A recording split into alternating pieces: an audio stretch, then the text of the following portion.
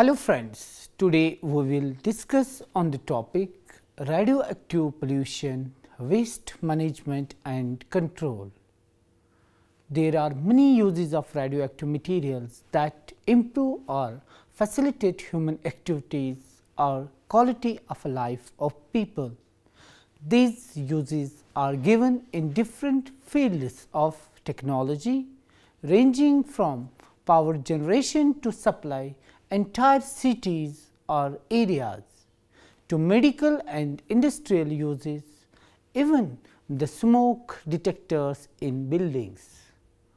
All these applications generate radioactive waste that may represent risks to the environment or to human beings, but it is necessary to have special attention to the management of radioactive waste. Dear friends, in today's lecture, there is an information about the generalities of radioactive wastes, such as its definition, origin, classification and stages of radioactive waste management.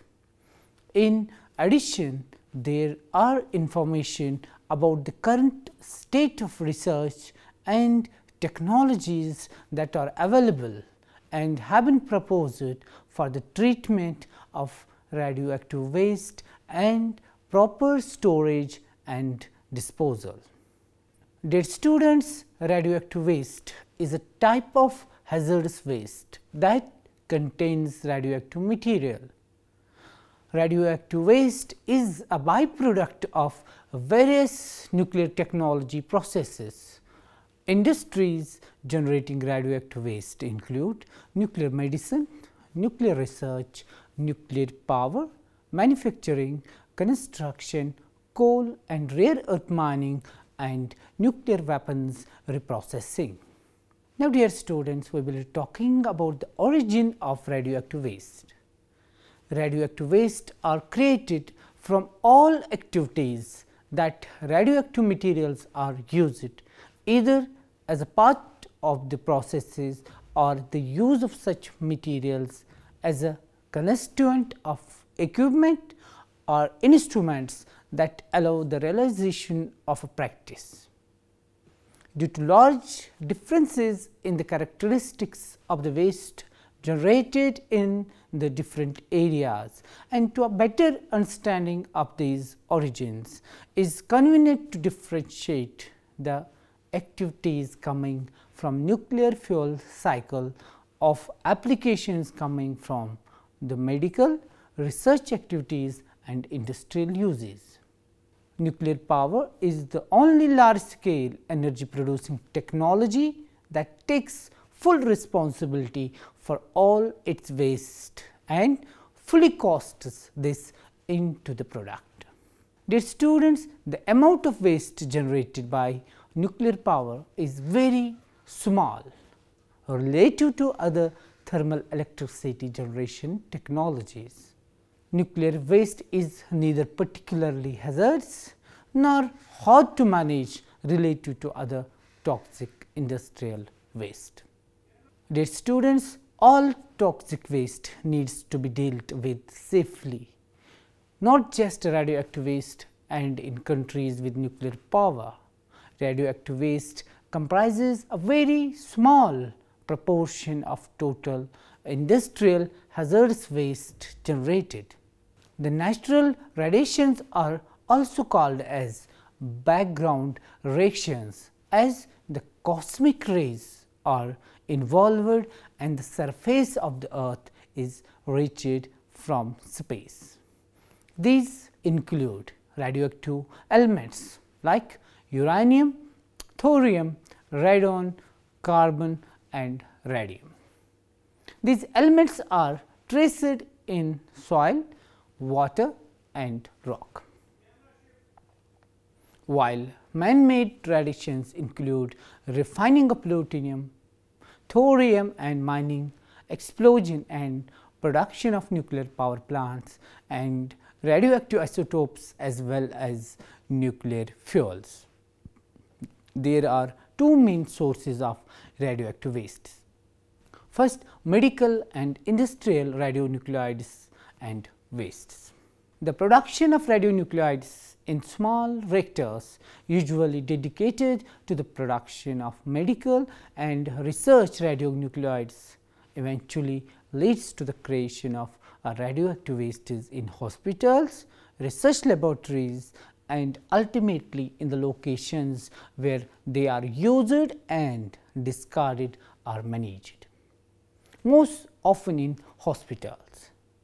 Canada is the world's major supplier of reactor-produced medical radionuclides, especially cobalt-60.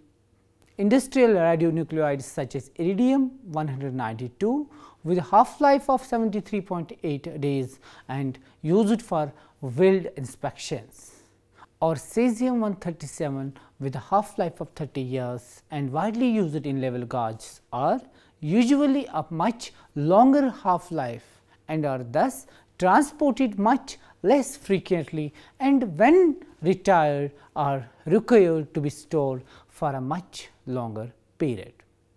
Dear students, radioactive shipments are generally not associated with commercial nuclear power facilities. This commercially produced cobalt-60 is manufactured into medical therapy devices and is used in the materials research and in other commercial irradiation devices for product sterilization and increasingly to kill life-threatening bacteria in meat, fish, poultry and other raw foods. Now, the reactor wastes. The world use of uranium in energy production, power reactors creates relatively small amounts of spent fuel each year, about 15,000 tons, and moderately large volumes of relatively low level wastes, that is about 45,000 cubic meter.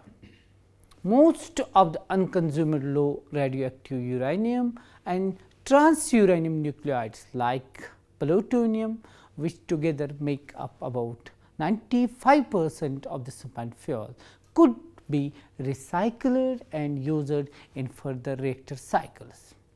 As a result, most spent fuel is at least temporarily managed as waste. After 10 to 15 half-lives, about 300 to 500 years for a longer lived fission nuclides like strontium-90 and cesium-137, all of the significant fission nuclides have decayed away, leaving the spent fuel only a little more radioactive than the uranium it started as. Now, dear students, we will be talking about the types of radioactive waste. Radioactive waste includes any material that is either intrinsically radioactive or has been contaminated by radioactivity, and that is deemed to have no further use. Every radionuclide has a half-life. The time taken for a half of its atoms to decay, and thus for it to lose half of its radioactivity. So, radionuclides with long half-lives tend to be alpha and beta emitters, making their handling easier, while those with short half-lives tend to emit the more penetrating gamma rays. Eventually, all radioactive waste decays into non-radioactive elements. Radioactive waste is typically classified on its level of radioactivity as: first, low level waste, or intermediate level waste, or high level waste. The low level waste has a radioactive content not exceeding 4 gigabecquerels per ton of alpha activity or 12 gigabecquerels per ton beta gamma activities. Low level waste does not require shielding during handling and transport and is suitable for disposal in near surface facilities. So, low level waste is generated from hospitals and industry as well as the nuclear fuel cycle. It comprises paper, rags, tools, clothing, filters, etc., which contain small amounts of most short-lived radioactivity. Low-level waste comprises some 90% of volume, but only 1% of the radioactivity of all radioactive waste. Second, intermediate level waste. This type of waste is more radioactive than low-level waste, but the heat it generates, that is less than 2 kilowatt per cubic meter, is not sufficient to be taken into account in the design or selection of a storage and disposal facilities. Due to its higher levels of radioactivity, intermediate level of waste requires some shielding. Intermediate level waste typically comprises resins, chemical sludge and metal fuel cladding, as well as contaminated materials from reactor decommissioning. Smaller items and any non-solids may be solidified in concrete or bitumen for disposal. Now, the high level wastes. High level waste is sufficiently radioactive for its decay heat, that is greater than 2 kilowatt per cubic meter, to increase its temperature and the temperature of its surroundings. Significantly so, high level waste requires cooling and shielding. High level waste arises from the burning of uranium fuel in a nuclear reactor. High level waste contains the fission products and transuranic elements generated in the reactor core. High level waste accounts for just 3% of volume, but 95% of total radioactivity of produced waste. Dear students, there are two distinct kinds of high level waste: used fuel, that has been designated as waste; separated waste from reprocessing of used fuel. Now, dear students, we will be talking about the principles of radioactive waste management. RADWAS is the acronym for the Radioactive Waste Safety Standards Program. The agency has been coordinating a 3-year effort among its member states to reach international consensus on the safety fundamentals or principles of radioactive waste management. The radioactive waste shall be managed in a way like to secure an acceptable level of protection for human health, to provide an acceptable level of protection of the environment, that possible effects on human health and environment beyond national borders will be taken into account, that predicted impacts on the health of future generations will not be greater than the relevant levels of impact, that will not impose undue burdens on future generations. Generation of radioactive waste shall be kept to the minimum practicable within an appropriate national legal framework, including clear allocation of responsibilities and provision for independent regulatory functions, that radioactive waste generation and management shall be appropriately taken into account. Safety of facilities for radioactive waste management shall be appropriately assured during their lifetime. Now, dear students, we will be talking about the management of different categories of wastes. First, the very low level waste. Exempt waste and very low level waste contains radioactive materials at a level which is not considered harmful to the people or the surrounding environment. It consists mainly of demolished material produced during rehabilitation or dismantling operations on nuclear industrial sites. Other industries such as food processing, chemical, steel, etc. also produce very low level waste as a result of the concentration of natural radioactivity present in certain minerals used in their manufacturing processes.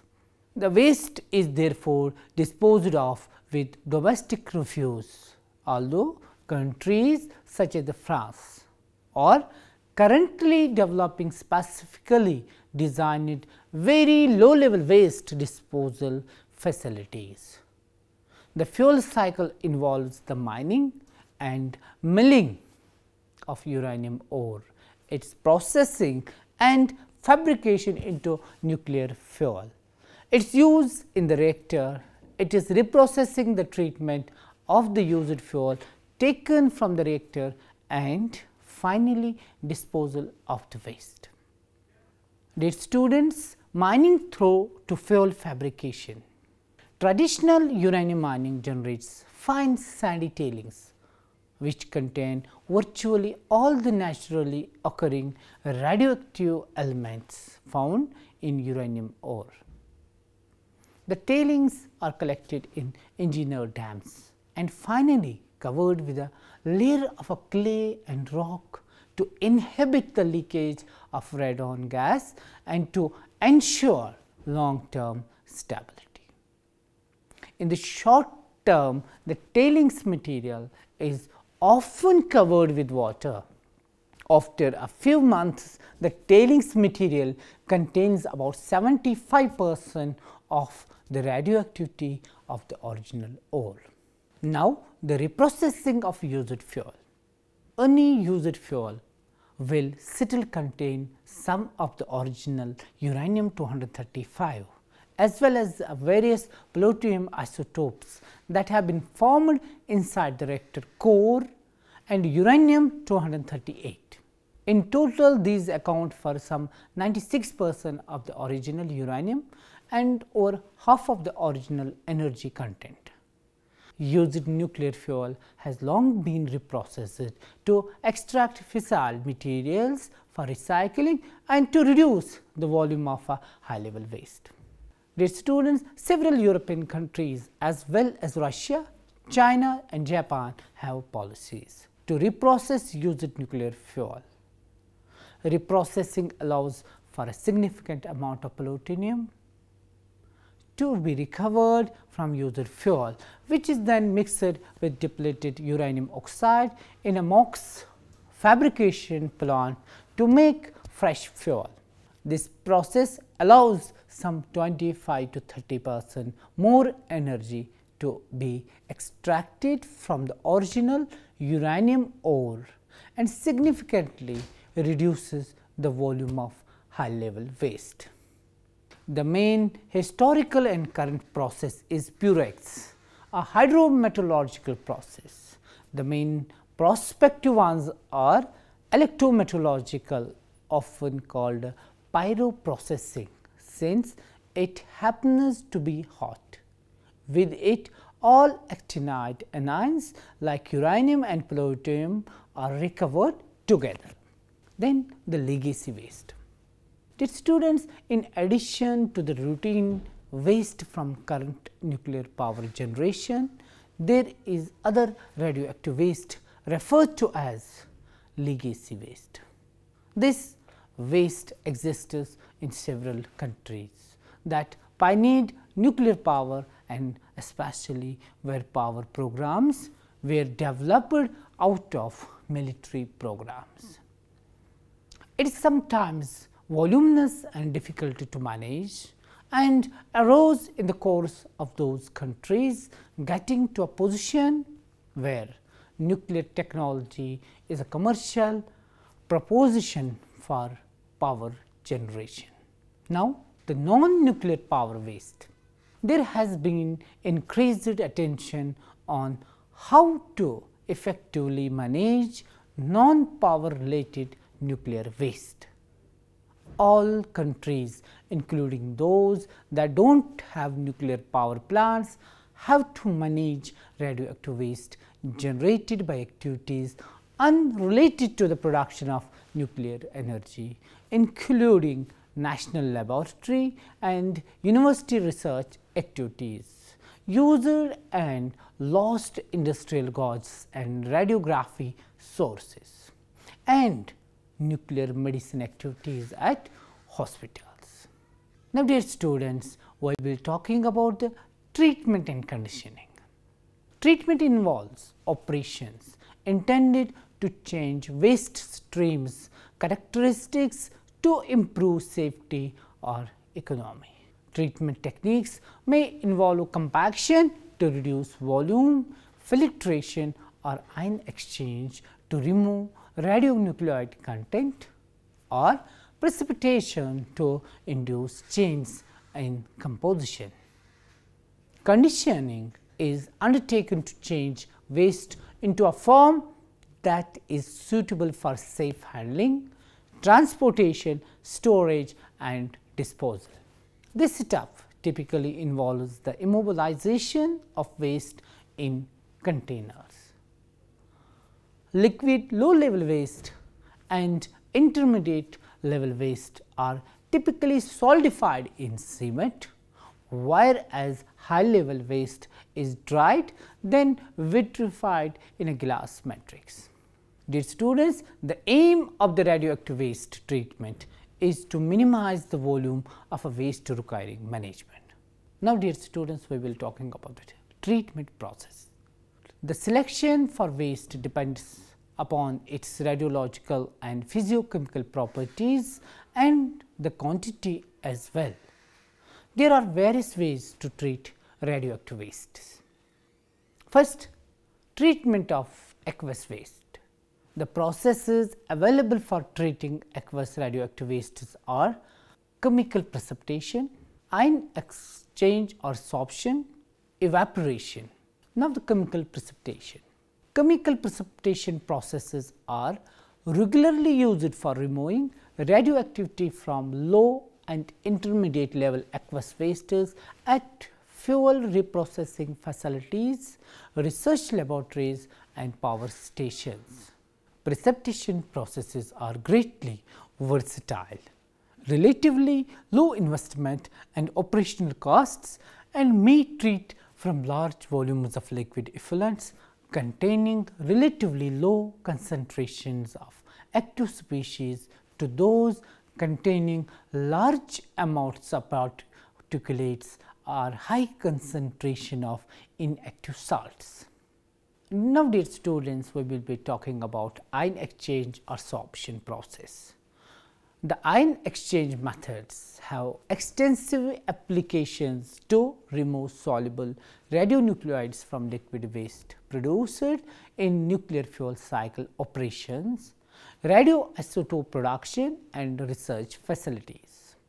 It is very effective at transferring the radioactive content of a large volume of a liquid into a small volume of a solid. Ion exchange process involves the replacement of cations or anions between an insoluble solid matrix containing ionizable polar groups and a liquid solution. Now, the evaporation.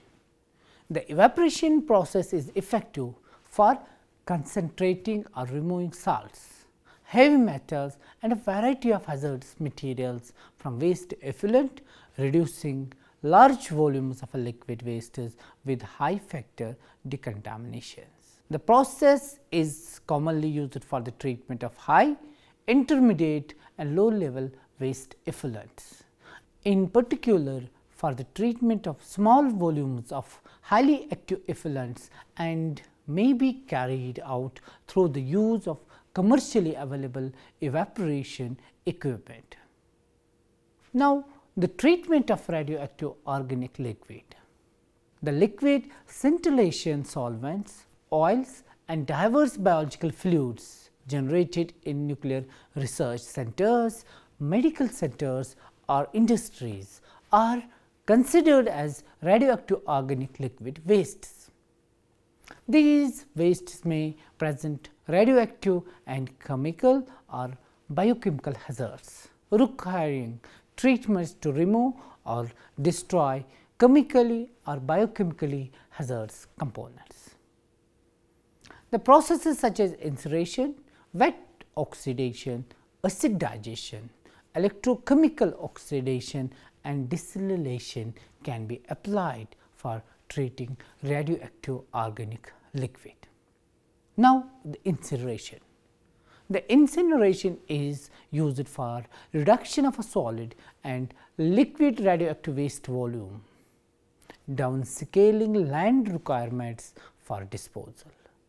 Incineration combusts or oxidizes waste at high temperatures, generating as end products of complete incineration like carbon dioxide, water, sulfur dioxide, nitric oxide and hydrogen chloride gases.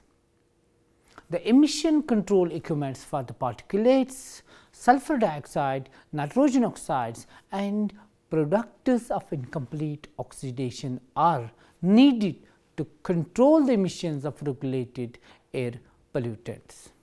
Now, we will be talking about the wet oxidation.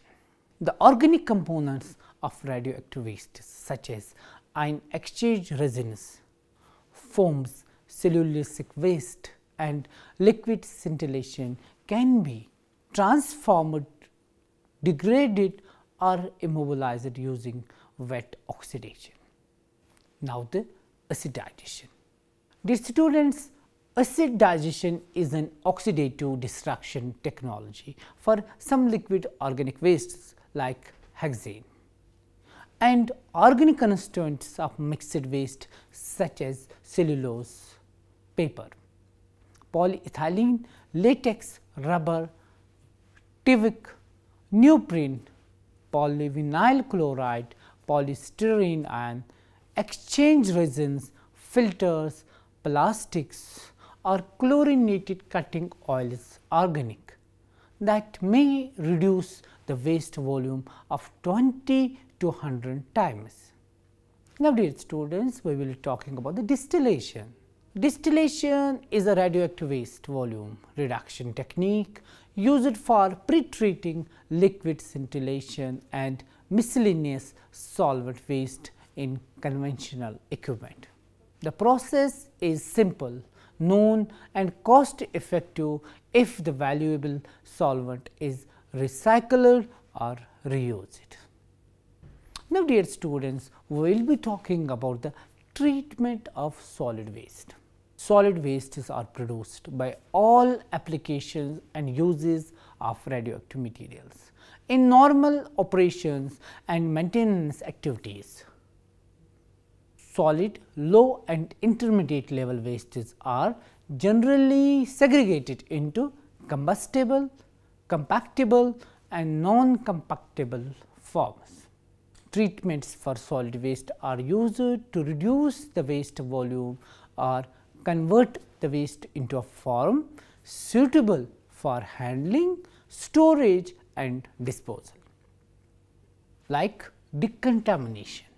The decontamination objectives are mainly to reduce the volume of equipment and materials required storage and disposal in licensed disposal facilities, to remove contamination from components or systems, to reduce dose levels in the installation and to restore sites and facilities to an unconditional use conditions. Dear students, decontamination processes may divide into chemical, electrochemical and mechanical processes. Chemical decontamination. In the chemical decontamination are used concentrated or dilute chemical reagents in contact with the contaminated item to dissolve the contamination layer covering the base metal and eventually a part of the base metal. Now, the mechanical and manual decontamination that included wet or dry abrasive blasting, grinding of surfaces and removal of concrete by spalling or scarifying, washing, swabbing, foaming agents and latex pebble coatings.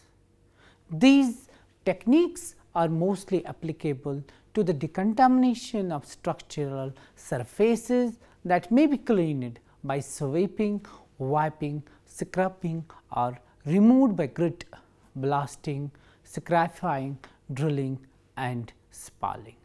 Then the compaction. Dear student, compaction is performed in order to reduce the waste volume and concentrates the radionuclides. Plastics, paper, absorbent material and cloth are compactable in conventional compactors. Metal pipe, valves, conduit, wood and other like items are compatible in supercompactors. Second, cutting. Cutting and sawing operations are carried out mainly on large items that consist usually of metals or plastics. This waste has to be reduced in size to make it fit into packaging containers or to submit it to treatment such as incineration. The cutting is carried out either in the dry state in cells using remote control when necessary and with conventional tools or underwater. Now the crushing. Dear student, crushing techniques may be used for size reduction of fragile solids like glass, concrete, ceramics. In principle, all types of mill, grinder and crushing machines of conventional technology can be used. Now, we will be talking about shredding. Shredding reduces void space and it is used particularly effective when plastics are compacted. Air which is trapped between the folds of bulk plastic and in plastic bags and sleeving takes up storage space. When the plastic is shredded, better use is made of the waste containers space. Incineration.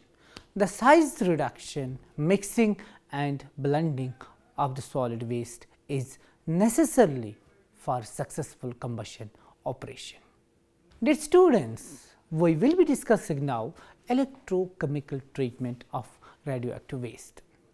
The electrochemical treatment, electroremediation, also known as electrokinetic remediation (EKR) processes is classified as physiochemical technology by the electrochemical transformation or destruction of organic and inorganic wastes, which offers many advantages such as the capacity to remove organic and inorganic pollutants by applying direct electric current into the soil. The EKR is easy to operate, is capable of mineralizing the organics into carbon dioxide and water completely without emission of any toxic materials like dioxins. Now, dear students, we will be talking about the destruction of radioactive organic wastes. The processes developed for the removal of organic contaminants from the bulk water using graphite based absorbents, with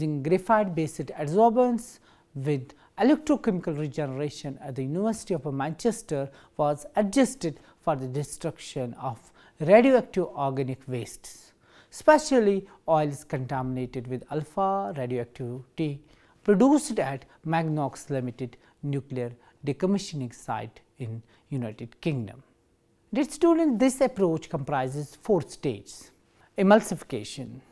The oils contaminated are emulsified in water using Clax 200S as organic emulsifying agent to give a stable emulsion.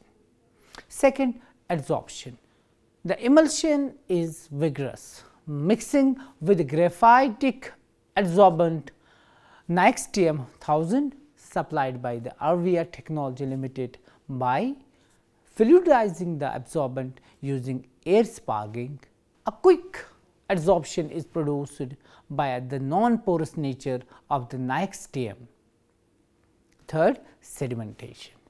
When the fluidizing air is turned off, Nioxtium particles precipitate to form a bed in the anode compartment of the electrochemical cell. Now, the electrochemical destruction. two electrodes are placed either side of the bed and a direct electric current is passed through the bed that destroys the pollutant through anodic oxidation of the organic matter.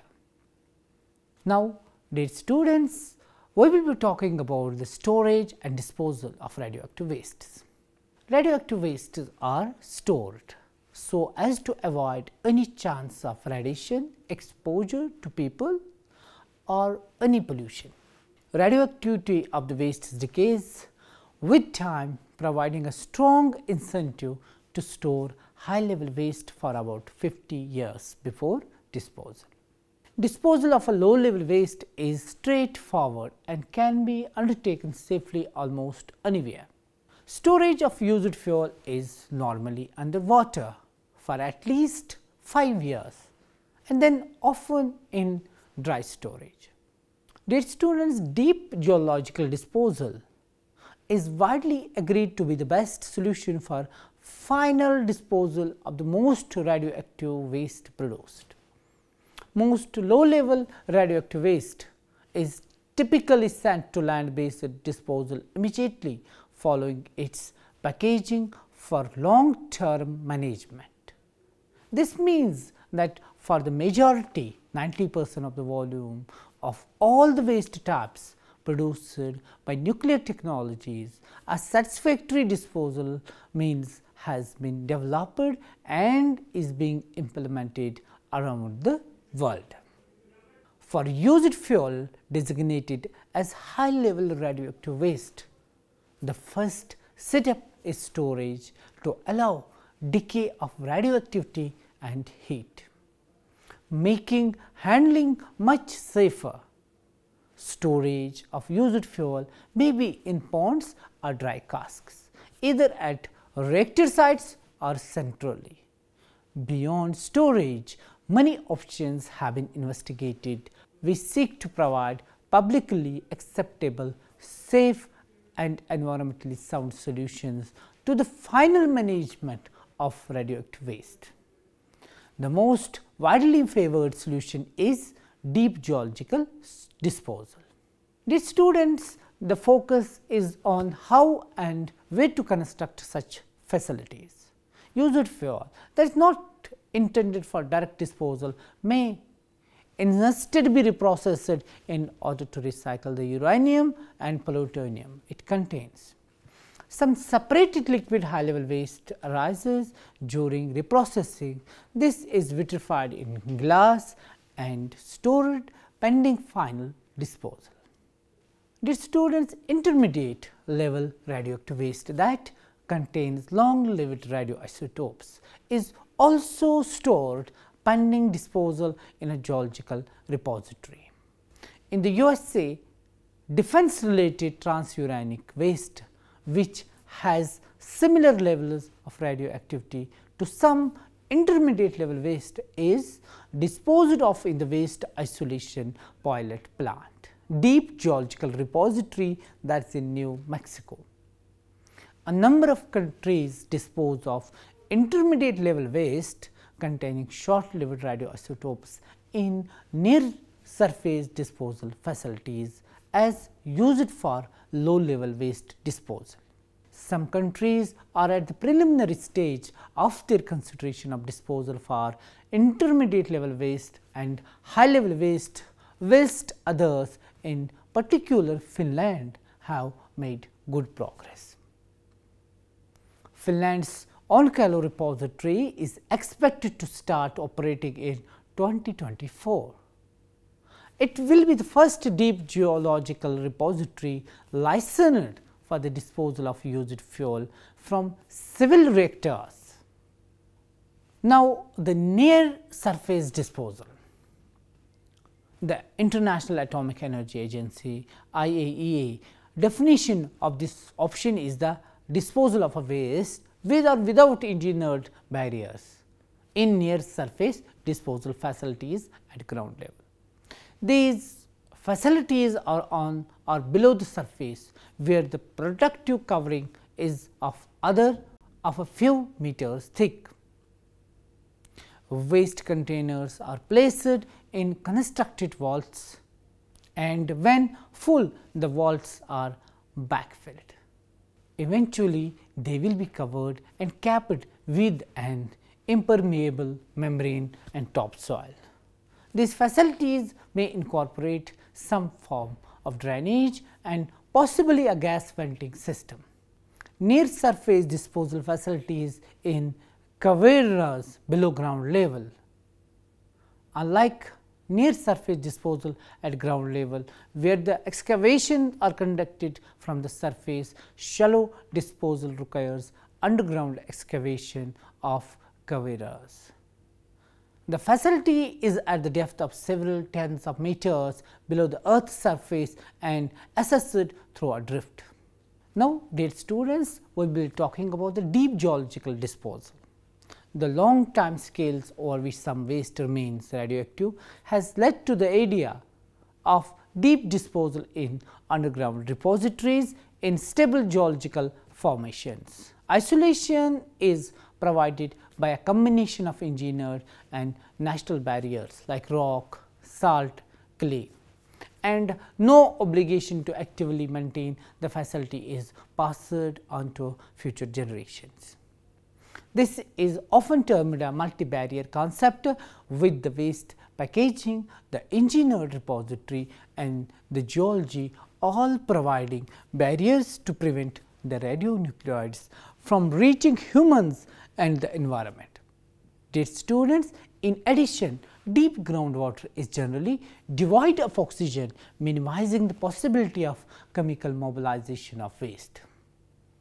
Deep geological disposal is the preferred option for nuclear waste management in most countries like Argentina, Australia, Belgium, Canada, Czech Republic, Finland, France, Japan, the Netherlands, Republic of Korea, Russia, Spain, Sweden, Switzerland, the United Kingdom and the United States of America.